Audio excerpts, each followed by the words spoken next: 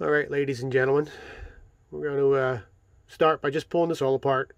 I'll check all the hinge pins, bearings, to make sure nothing's worn out. I don't think anything's worn out on this car. It's in really good shape. It's just a little dirty. But that's what we're going to do. It's fun anyway, to see what's cooking under there. Get it all put back together. What's this? Ooh, you scared? Should be. And we'll move to an overhead. I'll pipe in some narration. Be a lot easier that way. Maybe I do like a hyperlapse sort of thing. So please stand by. So let's get this teardown started. I wanted to note that we'll get way more in depth into the XXX lineage for our B3 vs XXX shootout video later this year. For this series, I thought it would be fun to interject some personal knowledge of what it was like back in the day when this car hit the track. Well, because I was actually racing back in the day when this car hit the track, the mid to late 90s. If I recall, it was the summer of 1999 when one of the fast guys first showed up to our local track with the XXX buggy.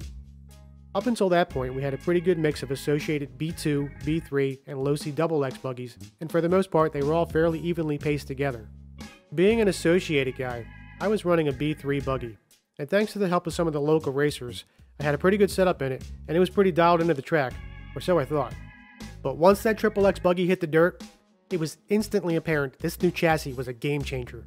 It seemed to do everything better. It jumped flatter, carried more corner speed, and had way more forward bite than anything else on our track at that time. It was so good, in fact, that many of the local racers had switched overnight to the XXX, and I was one of them. I remember getting my new kit a few days later at my local hobby shop. Assembly went together well, I was pleasantly surprised with fit and finish of the kit, and I was more than happy not to have to build another associated style shock for once. I was also pretty stoked to see the front camber links in front of the shocks. This made adjustments to camber or roll center on the fly way easier than the B3. Perhaps the most pleasing thing of all to me was the kit setup right out of the box was dialed.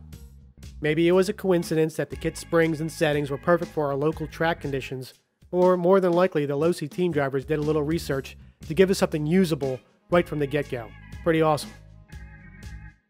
I recall gluing up some IFMAR rear pins, mounting up some Losi red fronts, dropping this thing on the track, and I was dialed.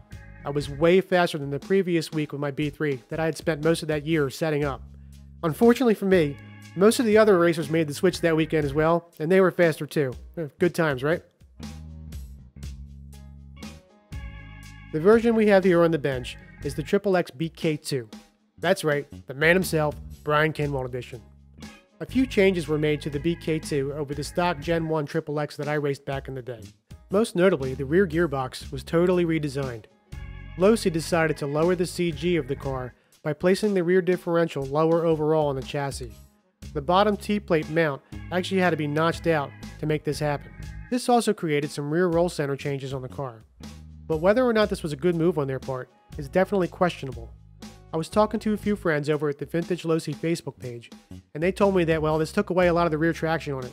In fact, the next generation of XXX, the XXX CR, Losi went back to the tried and true standard transmission, so there's definitely something to it. I've been thinking about this XXX vs B3 video a lot lately, and because I know how good that Losi is over that B3, at least from what I remember, I think tons of setup changes are going to need to go into that B3 chassis to get it 100% dialed into the VBRC layout. But I will definitely make sure it's as fair as possible.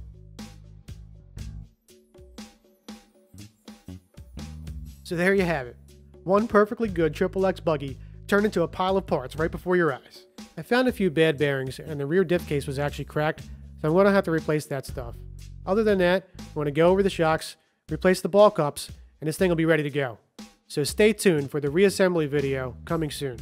And as always, if you like the content, please like and subscribe below. Thanks for watching.